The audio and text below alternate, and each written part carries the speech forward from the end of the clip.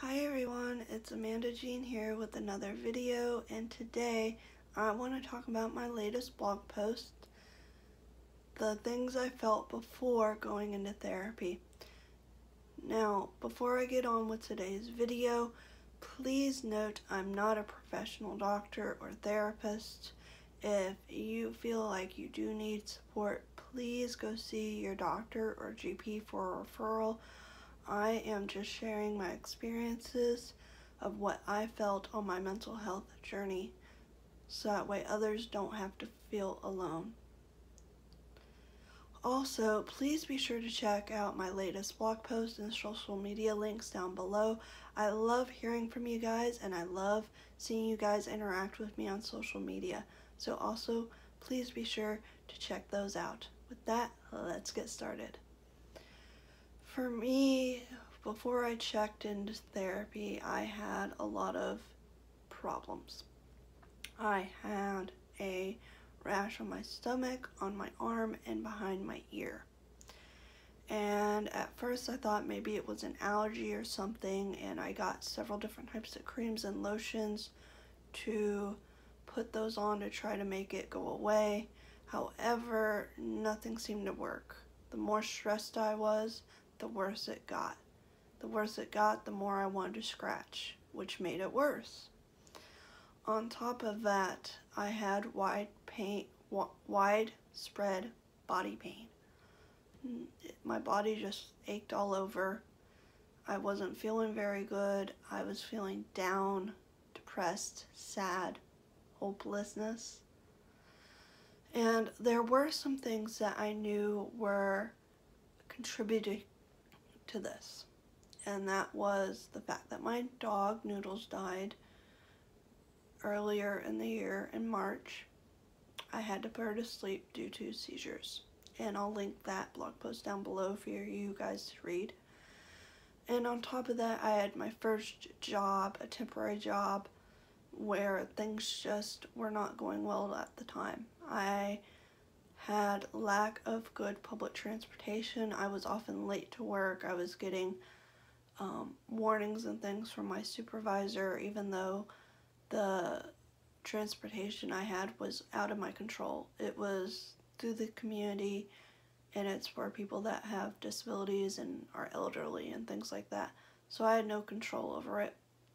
And the way that the bus system was set up, with help of my caseworker, because they were paying for it, I couldn't take any other means of transportation, taxi, and plus the regular bus that we have for the general population that the disability community can also use was too far away. So that contributed to a lot of stress and the fact that there was lack of accommodations at work for me. So I struggled a lot at work. So with everything going on, I was just down, sad, not feeling very good. When it came to the widespread body pain, the only thing that worked to help a little bit was the fact that I could take a hot bath take a hot bath. That seemed to help. But it made my rash worse. It would irritate it. So my family and friends just noticed I wasn't doing very well and just asked, hey, why don't you make an appointment with your GP, see about getting a referral for counseling. But I was very, very reluctant. I was reluctant because I didn't have very much income at the time. I wasn't sure about how my insurance worked at the time, and I didn't want to get stuck with a big bill I couldn't pay. And on top of that, I was worried about the stigma that goes along with getting mental health help for mental health, which, as you guys know, it's okay to reach out for help. It's better to do that than to fight it alone. So a year after I started feeling really bad with the rash and everything, I finally made an appointment, and I was sitting in the waiting room just nervous because, this was the first time I ever had insurance on my own, and I wasn't sure how it was going to work. So anyway, the nurse called me in, and my anxiety was up the roof. When the nurse did come in, I ended up spilling a lot of things about how my rash was, my past, how I wasn't doing well. And she sat down and she really listened. And she let me get all that nervousness out. And before I left her office, she gave me a prescription for my rash, which happened to be eczema. And of course, she told me that stress can make things worse for it. But it was probably due to, it could have been from a lot of things. But she gave me some cream. And she also gave me a referral for counseling.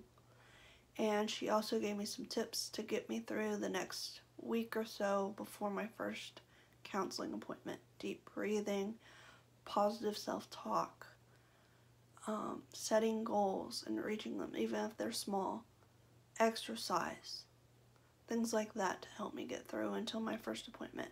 And when I left the office, I felt relief. I was like, I can finally get the help I need and deserve. What were some of the symptoms that you guys felt before you went into therapy? Or are you guys even thinking about getting into therapy? Let me know down in the description below. If you like this content, be sure to like, comment, share, and subscribe. And I will see you guys again soon. Bye!